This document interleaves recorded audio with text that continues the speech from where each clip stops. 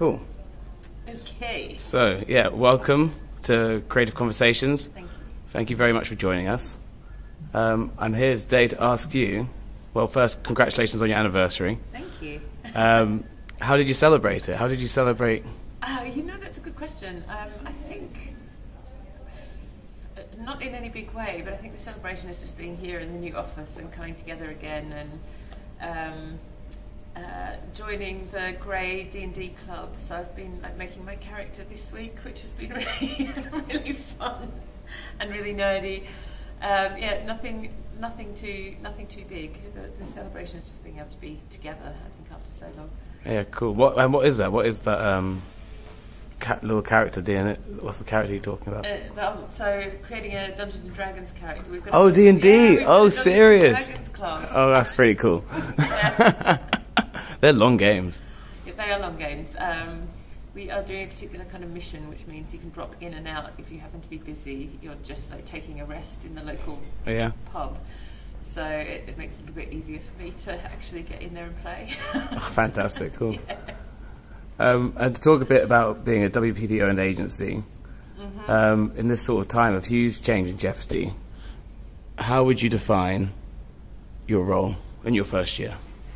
I think my role in my first year has been, it's been really interesting and really quite exciting. I think obviously I joined during COVID and took this new role during COVID, and there was a lot of work to be done here, both with my Chief Creative Officer hat on, really ramping up the quality of the work, but then with my President hat on, and actually kind of the reason that I moved into that joint role is looking at the things that underpin the making of great work. I said, on my first day here, I'm not here to make the best work of my life, I'm here to make everyone else make the best work of their lives. And there's a lot that had to be done kind of structurally, financially, in terms of our process and operations to really allow that to happen. Every agency I've been at that has done exceptional work, there has been, I won't say it's a formula, but there has been a feeling in the air, there's a way of being, there's that creative energy, there's, that kind of feeling of being, what I say to the team here, feeling of all being a pirate crew heading out into the creative unknown with excitement rather than fear. And I would like to think that actually that building that culture not only allows you to kind of change and move without fear and take on new opportunities or whatever happens, but it does lead to better work. Everyone's really clear, they know what their roles are, everyone's roles are important, we're all in it together, we're going to go adventuring. So I've really spent a lot of time doing that, as I said, building the culture, putting the backbone of the processes, the framework, the operational stuff in place, making sure that it's not just me, obviously I've got a brilliant sort of team here, making sure financially we're doing okay.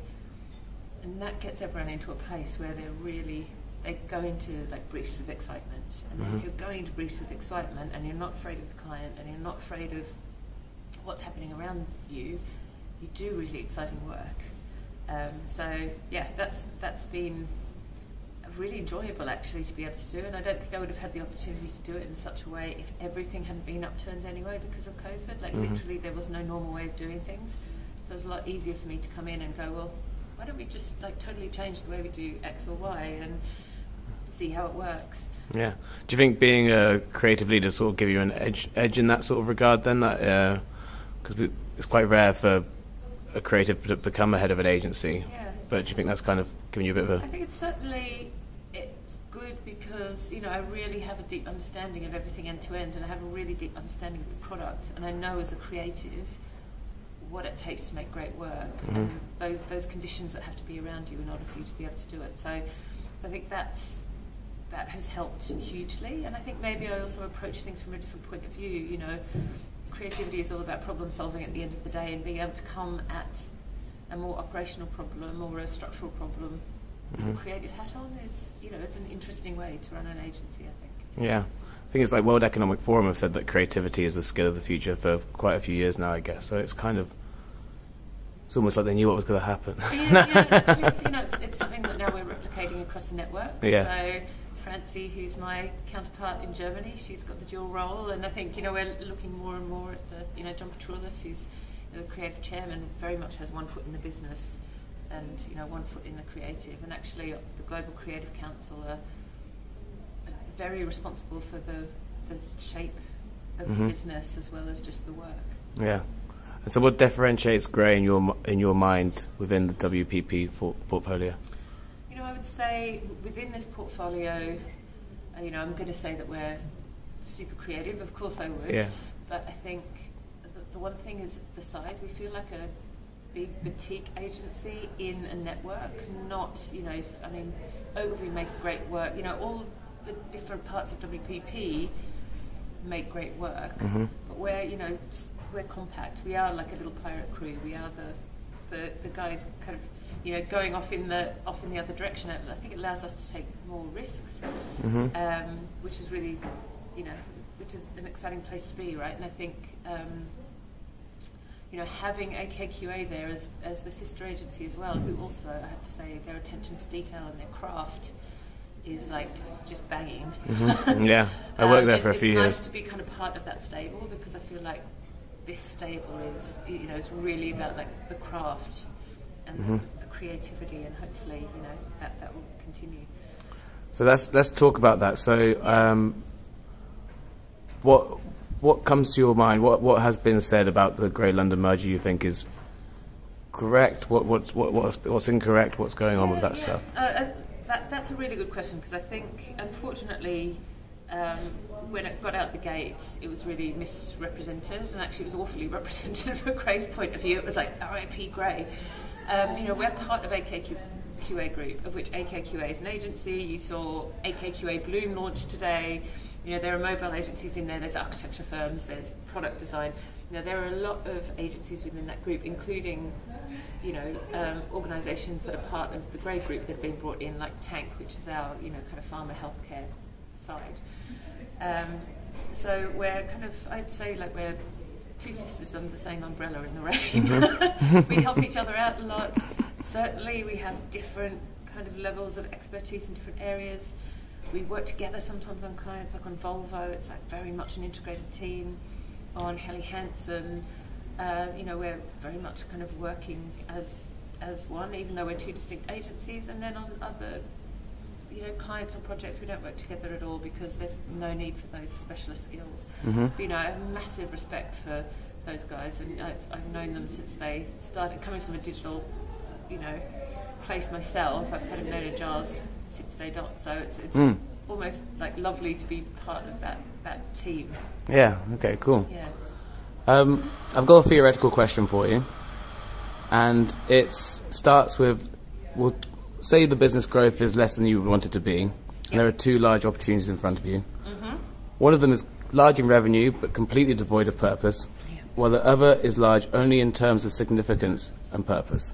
Which one do you pick and why? I think that's a really good question, and what I would say, because, you know, I wear both these hats, is the first thing I would do is like research and study both of those opportunities to see what there really was.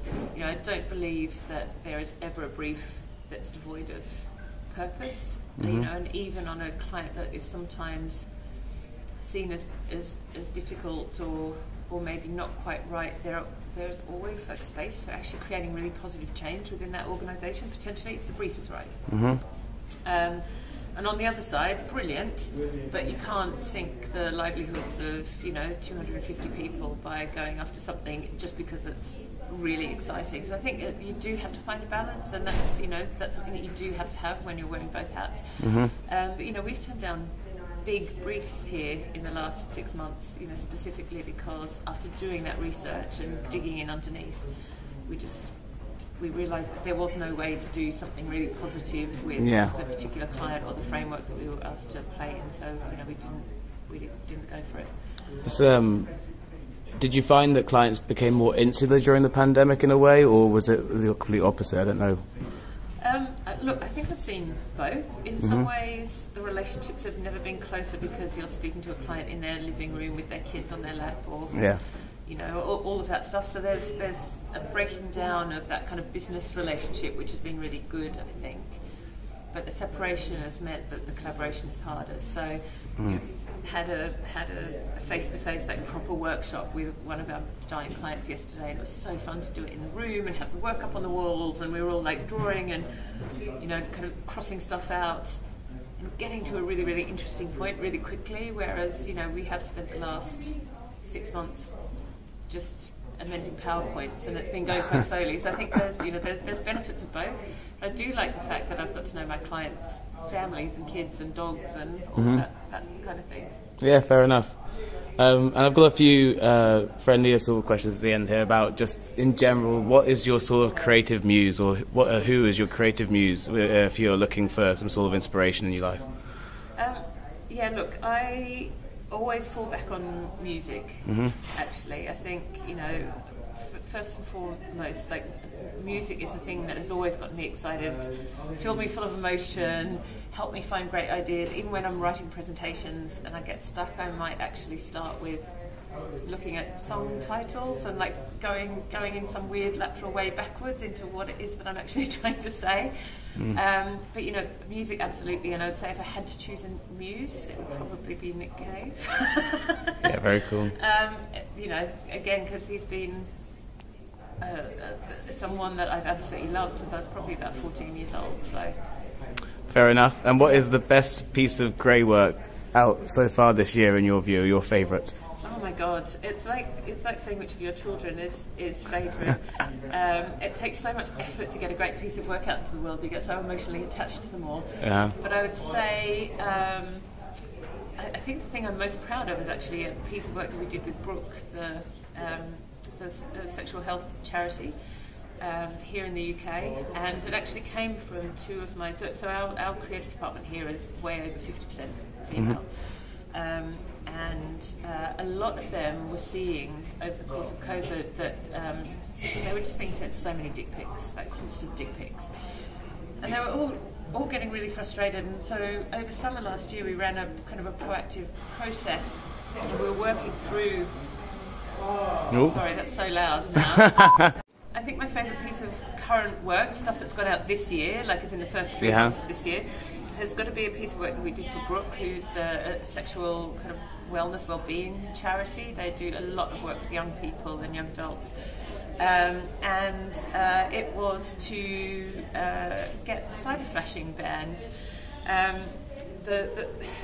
Where the idea came from, and this is the reason that I'm really proud, is, you know, we've got a really diverse and creative department, and as part of that, we have way over 50% of the people in the creative department are women.